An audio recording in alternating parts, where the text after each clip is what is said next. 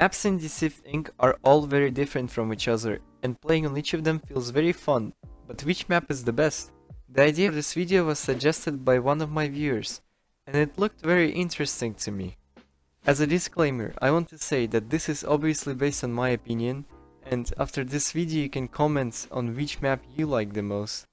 I made a set of awards I will give to those maps near the end of the video. To rate the maps, we need a clear criteria of what makes a good map. Here's what I came up with. The aesthetics of the map, the spy vibes it gives, and the gameplay, or how fun it's to play on it. The first two are pretty self-explanatory, but what about the third one? By spy vibes, I mean how much it makes you feel like a cool spy, with all the secret pathways and iconic locations. Now, when we figured out the criteria, let's begin with our first map, Silver Reef.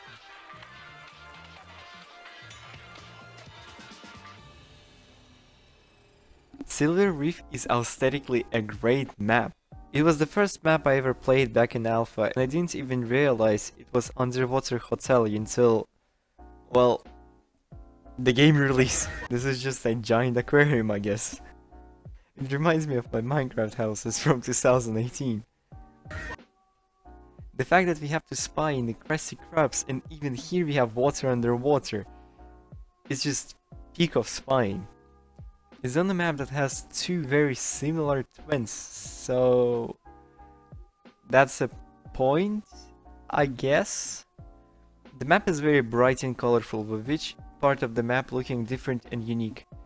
There's one section of the map which is not popular, this basement, which has one staff room, and that's it. Playing on Silver Reef feels like a Black Friday. The corridors are very narrow and the map is overall very small. Usually a game on Silver Reef is very fast, with all terminals being unlocked in the matter of seconds. Or it becomes a slaughterhouse. Don't worry friends, they're just asleep. The location of the briefcase is your typical competitive level design, but you know, it's good. 3 rooms that are each identical in the structure, not in decorations of course. For evacuation, the balcony can be very useful if you get ambushed, but it's really not that hard to camp the room, as you have to take a long walk in those corridors, and it's obvious from where you will come from. Between the corridors, both sides have their med stations, so nobody's at worst. However, escaping in Silver Reef is nearly impossible without a fight. It's just because the map is so small you can travel from one evacuation point to another in a matter of seconds. So this map is really not that good if you're trying a pacifist run. Silver Reef has a lot of secret pathways which are mostly useful. They really help to solve a problem of small and narrow map and make you feel like a real spy. This is my favorite clip related to the secret paths. Overall, Silver Reef is a very base map and makes you feel like a true spy.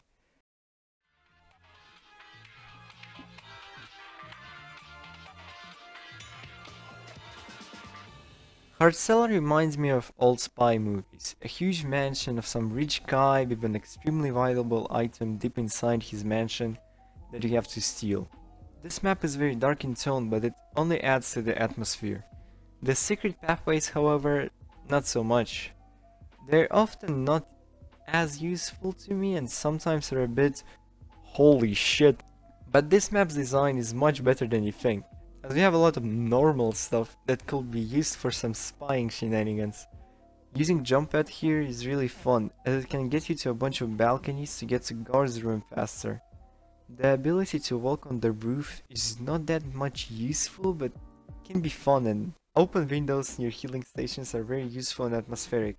Because of those windows, the healing stations have more than one entrance, but one of them will make you very suspicious. Great level design in my opinion. The vault itself is amazing. If someone aggressively runs to the vault, you can see him from every corner. And those vents that make you very sus but allow you to travel across 3 main entrances quickly is another example of great level design in my opinion. And when you escape, there are so many things to do if you're trying to trick your enemy. If you want to complete a pacifist run, I highly recommend this map, as it always works. Like what in actual fuck?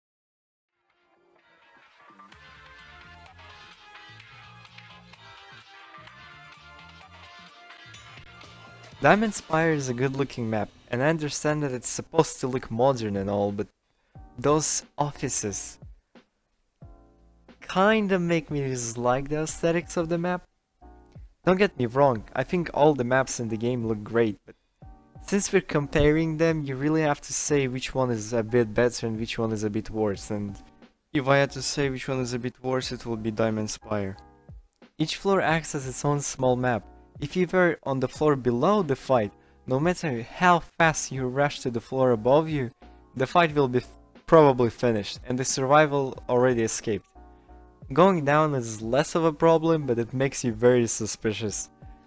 It's hard not to act suspicious on this map, if you want to get some action. Even the secret pathways are not so secret here.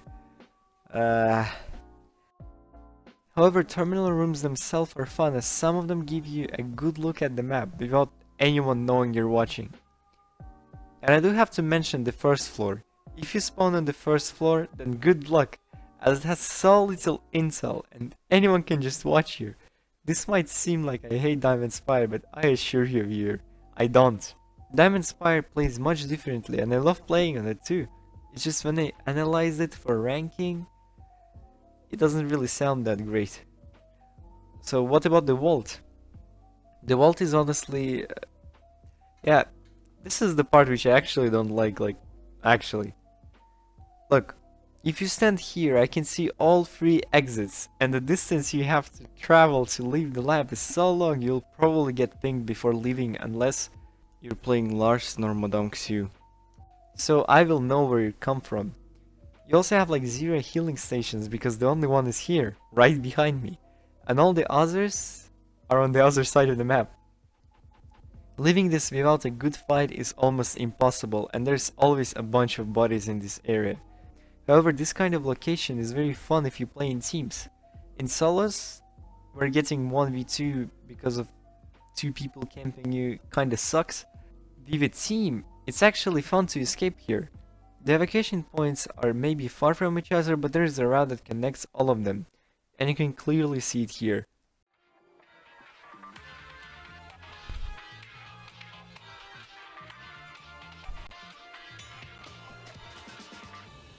Fragrant Shores at first gave me questionable feelings, and I thought I wouldn't like the map as it's very open. However, aesthetically, this map is absolutely great. It's a highly detailed city. Every apartment has something in it, which makes it somewhat unique and interesting to walk around. Like, look at this roof. This looks great. The vault is probably my favorite in all of the maps. You get to enter the biggest building in the city and you can feel it. This building is epic and I absolutely love all the labs, I guess. Let's just call them purple rooms or something. All purple rooms look very cool and very unique. When I first entered this room, I legit stood there for a second like, damn. However, there are downsides of this map. Because it's so big, half of the areas are not even used. Like, what the fuck is this for? It has a lot of good gameplay factors of previous maps, like opened windows for easy access, and one room where you can take a shortcut with jump pad, but the map itself is so open. If you're in a fight, you can't really hide here or escape before someone sees you. Some areas are so open it just feels weird, like there's absolutely no places to hide from bullets. And it definitely makes third partying much easier. And the final location with the briefcase is interesting. It really doesn't follow the same structure like other maps, which makes it much harder to watch out for other agents entering the room. Well, I guess that's kinda cool.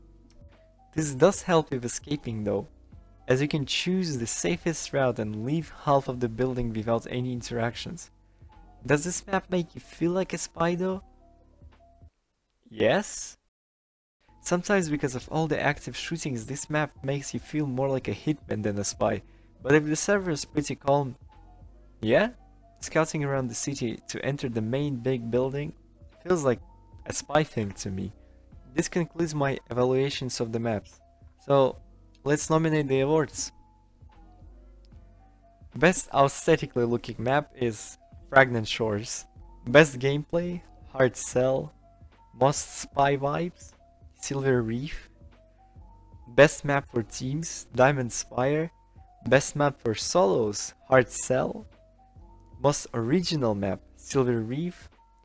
And the best map, I personally will have to give it to hard sell, with silver reef being somewhere very close. Hard sell is fun to play solo, it looks very cool, and the level design is amazing. Let me know in the comments which map you will nominate each award. And that's it for today. If you have any cool ideas for the videos, you can suggest them in the comments. I'll see you next time.